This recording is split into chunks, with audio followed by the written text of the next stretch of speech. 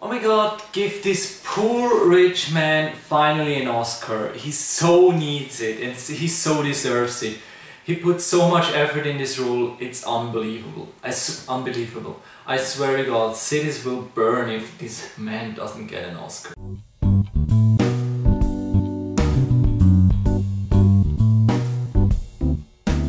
So, I just saw Wolf of Wall Street yesterday and I totally liked it. I so enjoyed the shit out of this movie.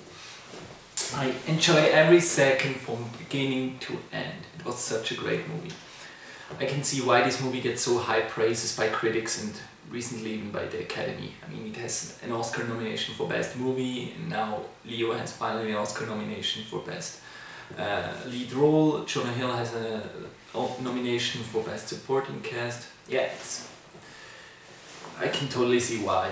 So, what's the story? Leo plays Jordan Belfort, who really existed or really exists, a stockbroker who was a really sleazy guy. He had so much money and he just spent it for all the shit you can spend money. He was a sex addict, he was a drug addict, he did every shit you can make with money you even can imagine. And it's his rise and fall, it's a biopic basically. And yeah, and Scorsese did a classical Scorsese drama, comedy, action. It was great. It was great. And Leo as the lead role, he was really good.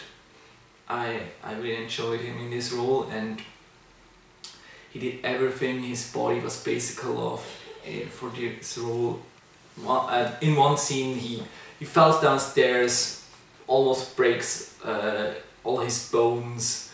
He drives a Ferrari, a white Ferrari, like the one in Miami Vice, which he just drives for the sake of having a white Ferrari like in Miami Vice. And his character, he was an asshole, he was a total asshole and a douche and a despicable person, but yeah, you still like him. The way Leo plays it, it was really good. You totally sympathize with this character, even if he's such a horrible human being. At one point he tries to kidnap his daughter, almost kills her, and then in the other scene he sniffs drugs from a hooker's ass. Yeah, that's basically the movie. And yeah, the supporting cast is also really great. You have Jonah Hill, which I recently saw in This Is the End. There he was raped by a demon and here he has this really big buck teeth and big glasses. He basically looks like a Jewish mom, stereotypical Jewish mom. And he also has very good scenes. One scene, spoiler, he masturbates, or he tries to masturbate. And yeah, that's really good. And some actors you don't even know they were in this movie, just pop out of nowhere, like Jon Favreau is in it, BJ Byrne, Rob Ryan, even the real Jordan Belfort has a really good scene. He was a guy who shows Leo the Wall Street and he's a real asshole. Like, pick up the phone, you fucking asshole! Yeah. And yeah, Matthew McConaughey, he was in the trailer and but his scene is basically the scene you see in the trailer. It was this. If you saw the trailer, you know which scene I'm talking of. And yeah, he was also very good. He was in it for like 5 or 10 minutes, but it was good. It was really enjoyable. I really liked it. And yeah, Jon Bernthal was in it, which I saw in Grudge Match. This role here is so much better. He's that Chuck who is also a sex addict and yeah, he's also, all characters are kind of despicable and horrible human beings, but you like them. They were portrayed so good in a stereotypical way. You cannot like them. They were really good.